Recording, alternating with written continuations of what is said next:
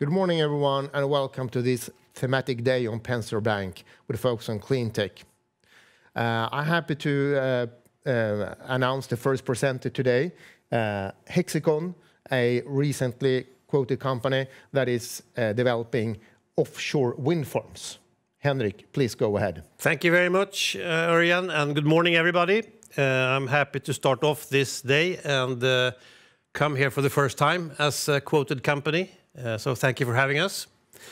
I will talk about joining the future, and that is really what we have set up and taken to the Stockholm Stock Exchange. Is a capitalized Hexicon which is developing floating wind farms in several jurisdictions, and I'll come back to that.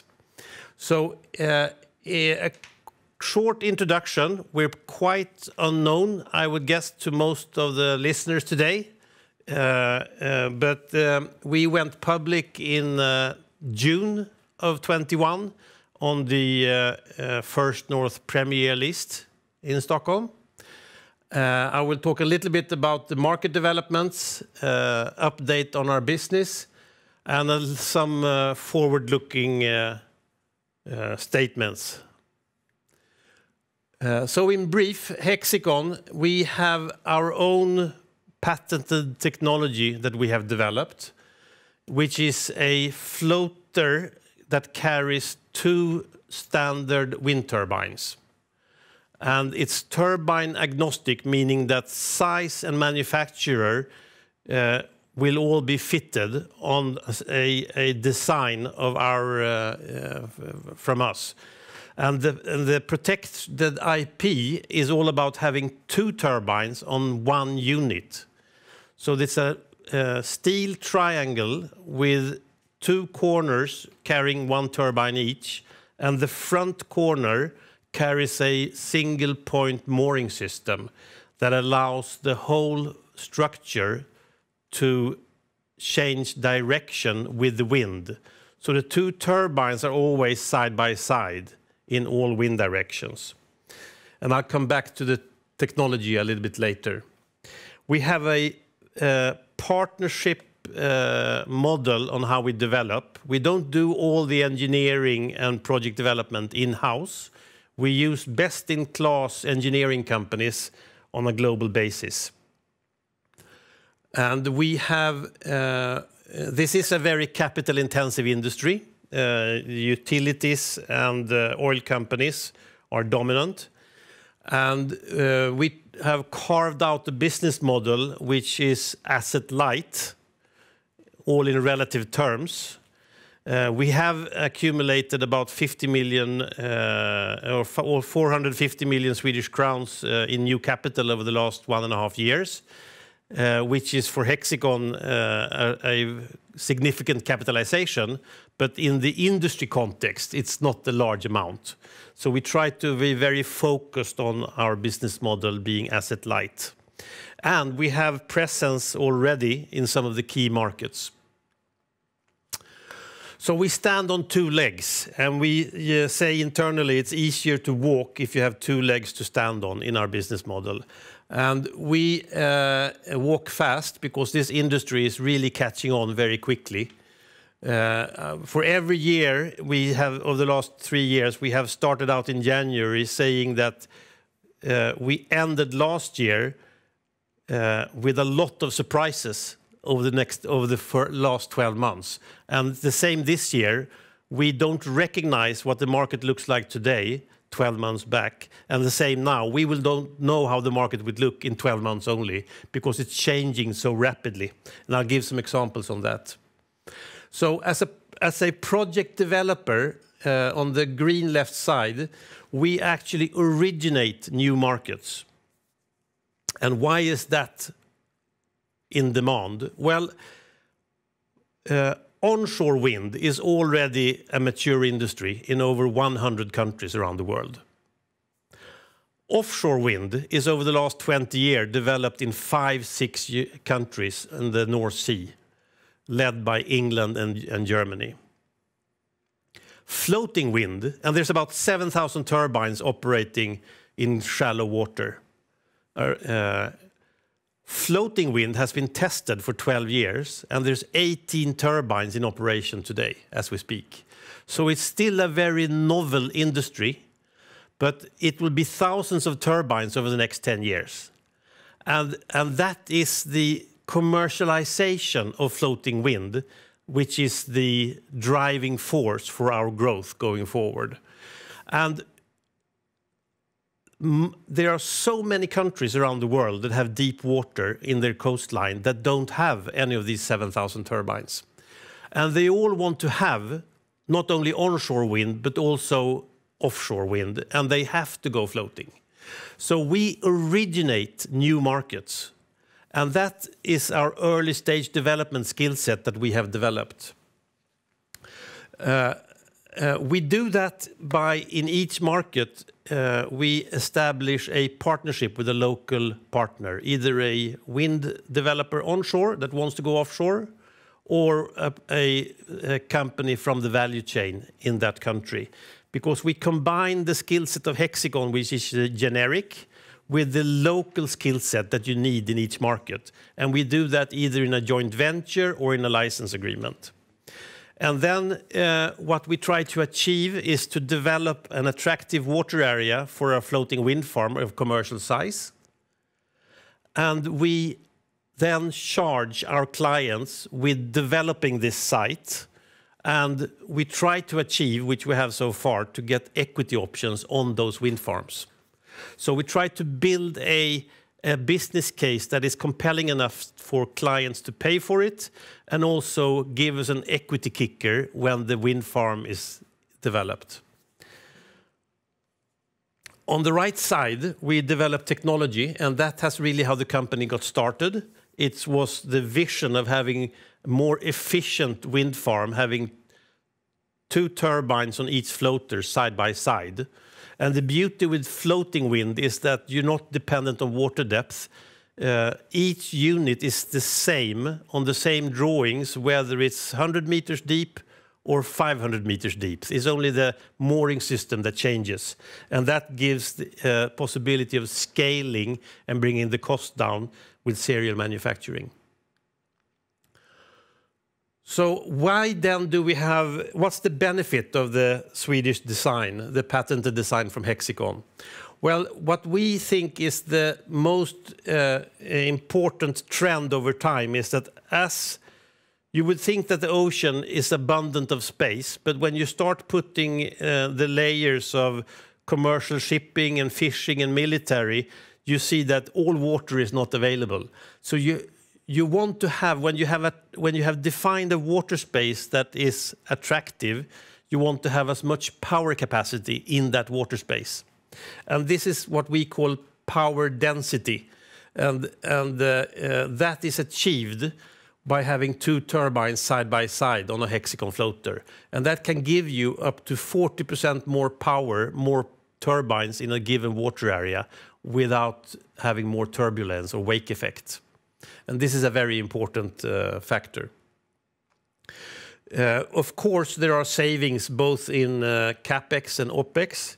You can imagine that when you go to maintain the turbines, you make 1 crew shop to the unit and you maintain 2 turbines instead of 1.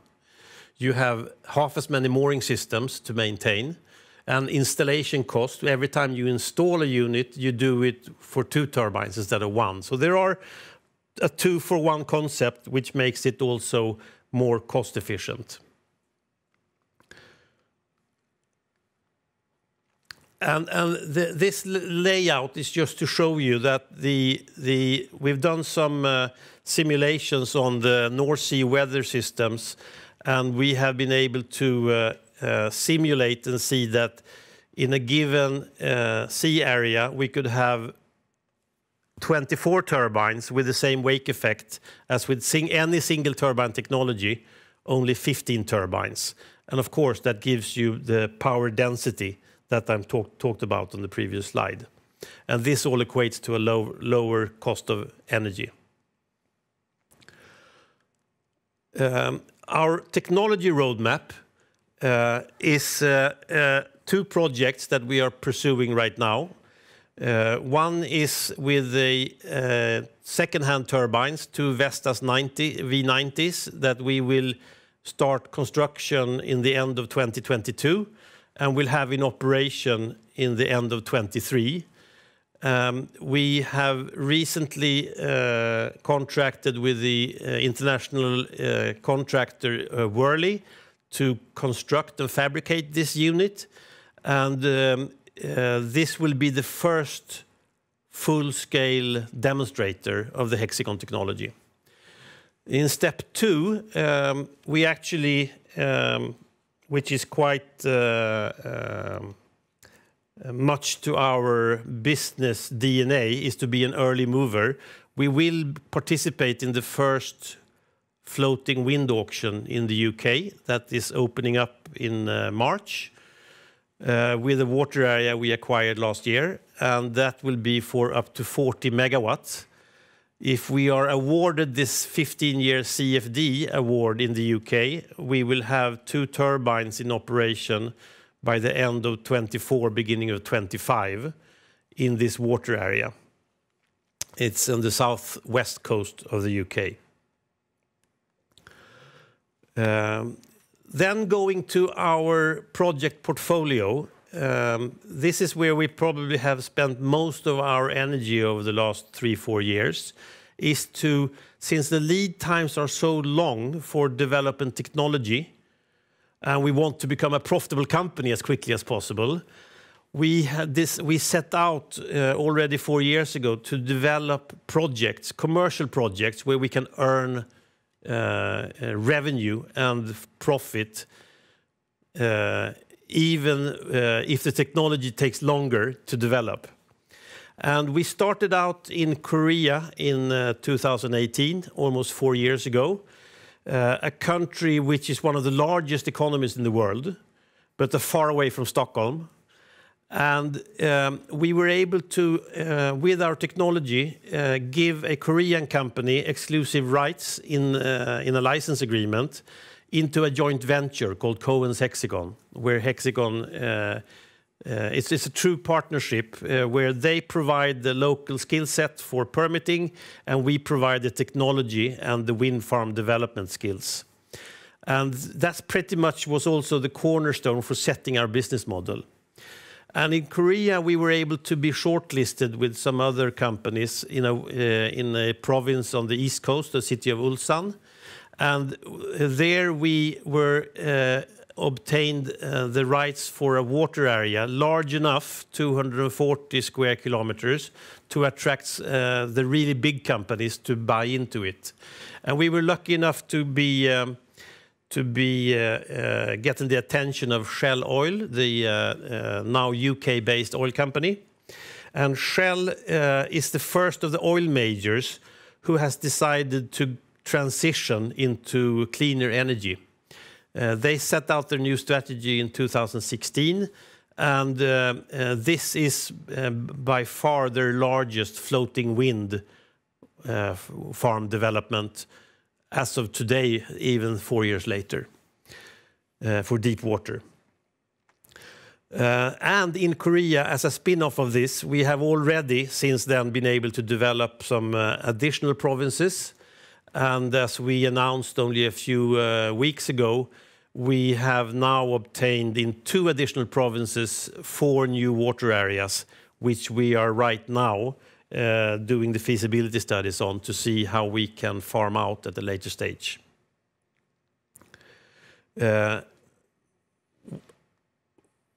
Why do we do this? Well, what we try to explain on this slide is the value enhancement curve over time.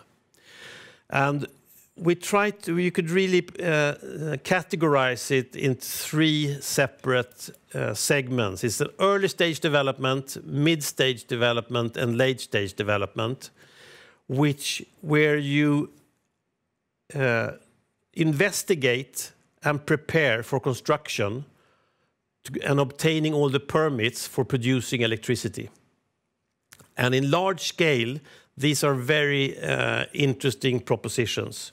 And we've put some numbers on what we have assessed from transactions in the industry all over the world, in what trading range are people conducting transactions. So as you can see, from the early stage when you start with your first investment, over the years until you have construction start, FID, it's multiples of value enhancement that you can achieve. So the highest risk, of course, is in the beginning, and that's where we are most active. And then the projects are maturing over the 3 to 5 years to become a tradable asset. And as an example, to give you sort of the motivation at Hexicon to have skin in this game, is that we saw just the fourth quarter of last year how a company, a Italian oil company, bought 10% of Dogger Bank section, a size of 1,200 megawatt, and for 10% they paid $90 million cash before spending money on constructing the wind farm. So these are very serious money if you are successful over the development of these wind farms. It doesn't come easy, but it's worth to work for. And what we foresee at Hexicon is that we, over the next 3 to 4 years, will be a important part, or floating wind will be an important part of the portfolio of energy, not only in the South North Sea because of shallow water, but actually on a global basis. And Hexicon will be a significant player, one of the leading players in this floating wind market. And we are able to be that, and especially being an early mover, as we have our own technology. The technology in itself opens up a market. Countries, all energy is politics, and that means you want to engage the value chain in the local market.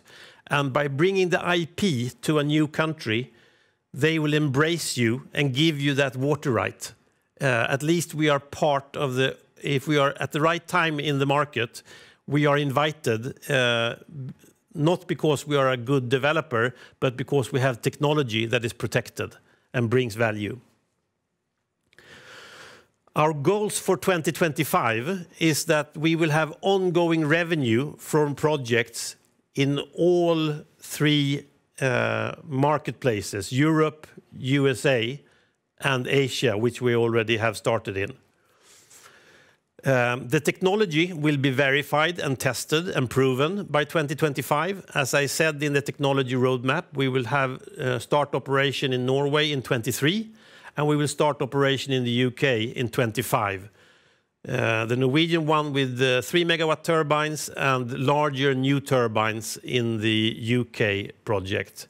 And these 2 projects will have proven the benefits of the Hexicon patents. And on the financial side, we expect to be EBITDA positive by 2025 or earlier. And the main revenue drivers over the time from today to 2025 is project development, not technology licenses. From 2025 and onwards, when the technology is proven, we expect license revenue to pick up.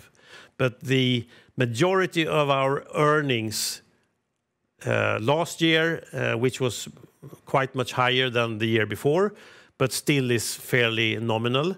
But we expect that to grow rapidly over the next 3 to 5 years as we are expanding our portfolio. And scaling the business model is what is needed to bring that into significant numbers. And the key building blocks for doing this is that we cannot do this alone. Not even Swedish Vattenfall does wind farm development alone. We do this in partnerships, and working with other companies has been part of our DNA as a startup. But now as a growth company, we try to refine our model for partnerships. We want to continue to optimize our technology and do that both with internal resources, but also with external partners. And we want to expand our organization to be covering several new markets. And I'd like to say that one of the big findings of going public in the middle of last year is that as we are recruiting more skilled talent into the company, it actually has enhanced more than we thought the attractiveness of Hexicon as an employer. It is easier for us now than it was a year ago to attract really experienced talent to come work for us. People actually are moving to Sweden to work for Hexicon. That was quite amazing when we saw that. So it's quite a thrill to work with this right now, actually. So on market development, I think that one of the game changers of 2021 was COP26. And some people, when you read in media, you see that people are disappointed on the results and others are neutral about it. But I think it was quite a milestone. And the reason for saying that is that actually so many countries have signed off on reducing coal as the main driver for energy production. And that is the dirtiest fuel and is the dominant fuel for energy. And to reduce that, you have to go into offshore wind. There's no way of doing that without going on to offshore wind in large scale. And we have over last year also seen that the US has geared up into floating wind. So both California and Oregon on the west coast of the US, they've introduced legislation and bills to have floating wind in large scale within the next 10 years. And we will see additional states in the US coming along on the same movement. Spain, where we have a presence since a few years, have announced targets of 1 to 3 gigawatt over the next 10 years. And we know that France will have its first auction in 2022.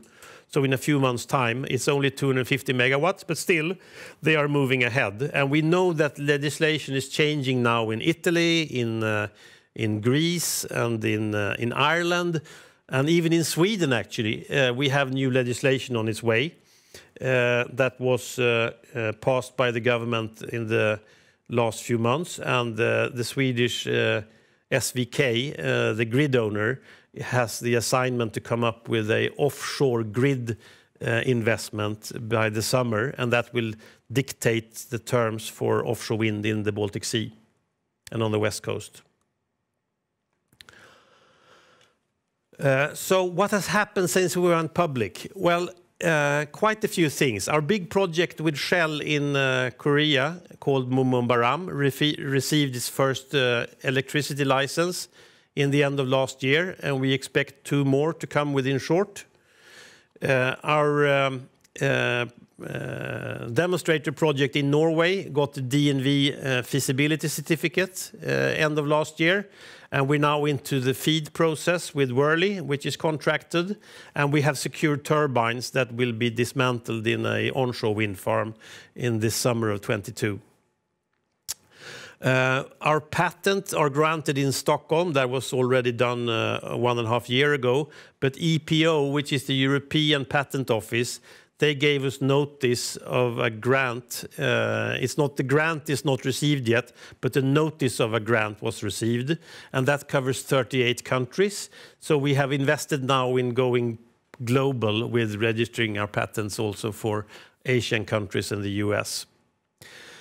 Also, we see that the Swedish market will take off. We want to have a home market. So we have invited Norwegian Aker Offshore Wind to buy into our Swedish portfolio, and we are developing this as a joint venture by the name of Freja, and that is a 50-50 setup.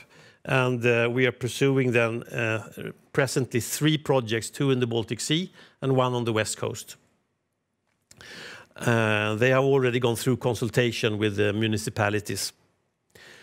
And as I said before, our joint venture in Korea has already obtained new water areas for over 1.5 gigawatts. So the Norwegian project, as I said, we have the near-term milestones is to get the water agreement with Met Center confirmed. The we are in dialogue with a few potential project development clients to join into the demo, so that we will be one of the lead investors in it. But we are bringing in a few partners that will co-invest in the demo with Hexicon, which is a way to secure future clients buying licenses on the technology. We also have a very interesting project in Spain, which is funded by the Spanish government, where it's a few Spanish companies led by Acciona that is developing a floating hydrogen plant, where the power comes from a wind farm with our technology, and the actual hydrogen production is done either separately, as on this illustration, or we put actually the hydrogen modules on the deck of the Hexicon design. And this is a 3-year engineering project that will then be piloted in Spanish waters. I mentioned a little bit about the Korean project already. We have also we're working with Copenhagen Infrastructure Partners in Scotland, where they are developing and re-permitting a demo site into a 100-megawatt wind farm.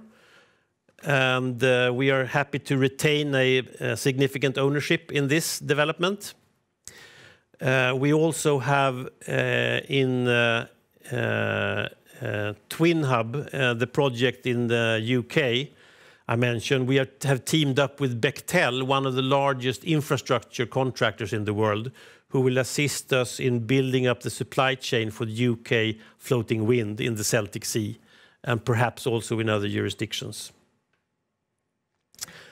Working with Aker has a lot of benefits. It's one of the largest Norwegian companies within offshore technology, and they will enhance the project and credibility when we are going to discuss with the Swedish government about the permits in the Baltic Sea and on the west coast.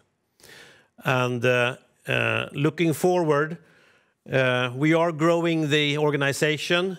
We want to mature these projects. As the projects mature, the value goes up, and we will have divestments of part ownership in some of these during the next few months. So I think we can see an interesting development over the next few months for Hexicon, but also opening up some new markets, and we will of course announce them as they become signed. We just announced a few weeks ago, just before Christmas, or after Christmas, the new joint venture in Italy called Aven Hexicon, which we'll come back to later. So with this, I'd like to end, I hope in time, and happy to take any questions. Okay, thank you. I'm mixing a little bit my own with some questions from the chat here. But if one look at competition, how does that look in terms of products? Who else is involved into this business? How is that competition structured? And also the price question from the chat. The price for installing this kind of your products, installing your products into the sea.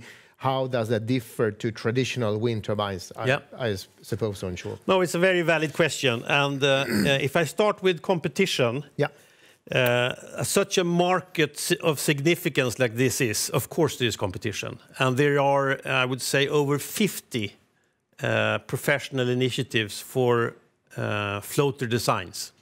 But over 90% of them have one turbine only on the foundation. So we're taking it one step further already. And we're not the pioneer of, because there's been already tested for 12 years, single turbine designs. But we are the early mover for doing more than that. And this is the key driver. And some of these competitors are very good. So, this is going to be a very competitive market. Number two, on price, it is dependent on the sea depth, I would say. So if you are at a sea depth of 20 to 30 meters, we can never compete with bottom fixed. The turbines are the same. 70% of the cost structure is the same for floating and bottom fixed. But when you come to water depth of 50 to 70 meters, then it becomes advantageous to go with floating wind. So we're not really competing with bottom fixed because we're going into a country like Spain, which has been very large in onshore wind, has no offshore wind because the floating has not been around. They have to go floating. And if you look on the cost development, we can actually have one design for a whole region. So the whole Atlantic coast can be done on one design only in all water depths. With bottom fixed, you have to have a different design for each water depth.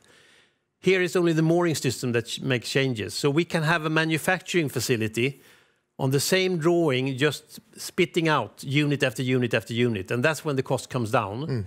I think it's going to be, we see already the strike price in the UK to be 120 pounds per megawatt hour. We think it's going to be about 80 euro per megawatt hour with turbines over 10 megawatts, up to 15. And we know that when the turbines, so we are sort of bringing down the cost as the turbines get bigger. And this trend, we see that it will be on par with the wind farms with bottom fixed at over 50 meters. Okay, so I'm clinging on to that number of 80 euros per megawatt. How does that compare to onshore wind?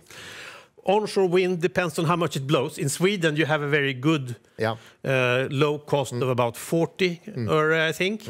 I think that it will be probably another 10 years before floating wind can come close to that, but onshore wind will always be cheaper. We don't replace onshore wind. But if you want to scale wind as a clean energy source, you have to go offshore. So, and if you compare to nuclear, the new nuclear plants in the UK cost over £100 per megawatt hour. So we recalculate that into euros per yeah, megawatt. So it's 120 euro or 110 euro. So it is, you know, any power source that is built and depreciated is always cheaper. But wind is for free. So once you have sort of depreciated the asset, it will be cheaper. But newly built nuclear power stations, coal power plants, they will not be cheaper than offshore wind. And offshore wind is going to be scaled and scaled on a global basis. What the durability of because it's a very harsh environment to be out in the sea. How's the durability? Do we really know how long the turbines last on offshore relative to onshore? Yes. Have they been around that for that long? Or I think that with today's modern technologies, you have a very good predictive maintenance schedules, and we know already. I think there was a lot of mistakes done in the beginning, 20 years ago, whether you took onshore technology and put it offshore.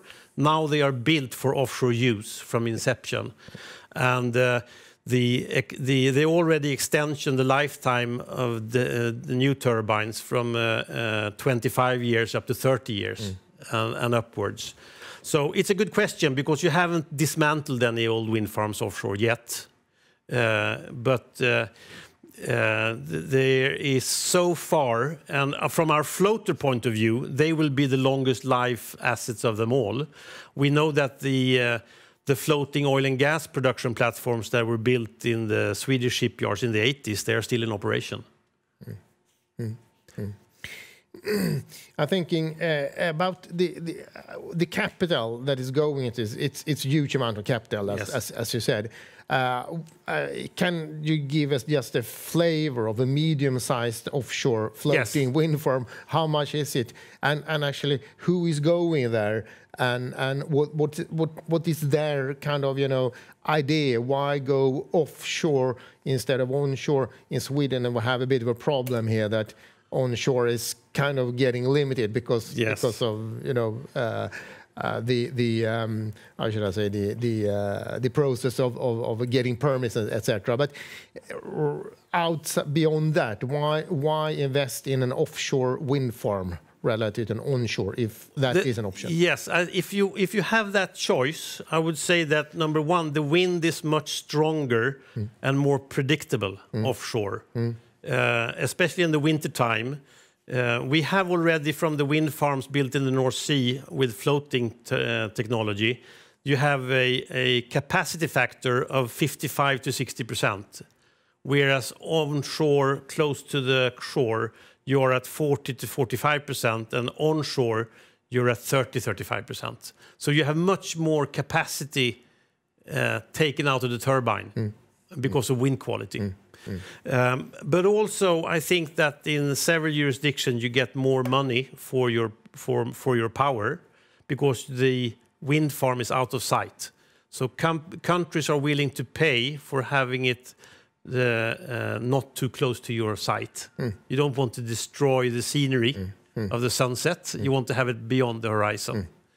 So it's a premium electricity that comes from floating wind. But also, we know that onshore wind is very, very volatile in terms of production. Isn't that another argument for this as well? The cleanest wind is 1 kilometer over the surface of the Earth. And the closer you come to the Earth, you get turbulence.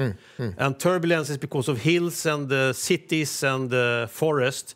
But at sea, you only have the waves. So that's where the wind is cleanest. Sure. Again, you know, what kind of capital is required to invest in a medium size? To give you an easy way to count, I would say that for every $1 billion of capital, you get 200 megawatt. Okay. A little bit more as the cost goes down, but that is your rule of thumb. Okay. For every billion euro or you will get 200 plus megawatt. And that is regarded as too small for commercial size. You probably want to have a commercial size of 400 to 600 megawatt to make it meaningful, getting the cost down. So that's a it's a few billion euro to get started. Okay. And that's nothing that Hexicon will do in its own account.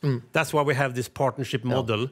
And it's great to learn from a company like Shell, who does these kind of $1 billion investments every year in oil and gas and in offshore wind.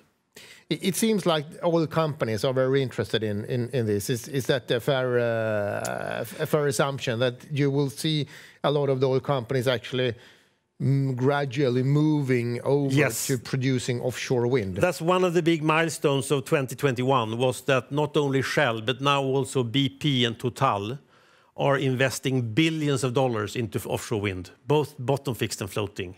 And it's the three oil majors' balance sheets are so large that they will change the terms and conditions of this industry. And that has just started. And we were lucky to work with Shell, who was the first one already 3 years ago.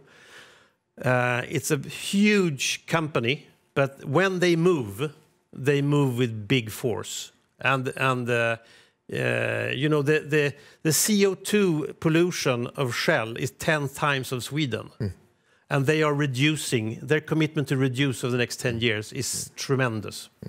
It's a lot of interesting questions I have here. I think time is running out, but final question. You have a fairly strong financial position here now, a bit about 300 million if I'm after the third quarter. How do you think of that? Is that going to just finance the business, or will you take equity stakes in the projects, or what do you think about the cash use here? I think our cash use is gonna be very much catered with, as long as to keep it our growth for as long as possible. We will not take equity stakes in wind farms. Okay.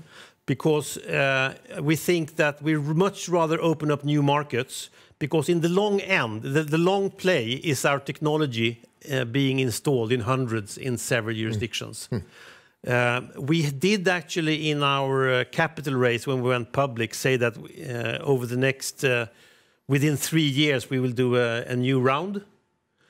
But that depends, of course, on the stock price being attractive, and it depends also on the capital markets being attractive. So we are cautious people. We've been working without money for 7 years, and we're going to be very careful to how to spend this money.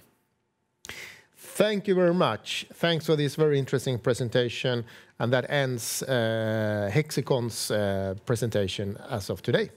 Thank you very much for listening, and look forward to see you soon again.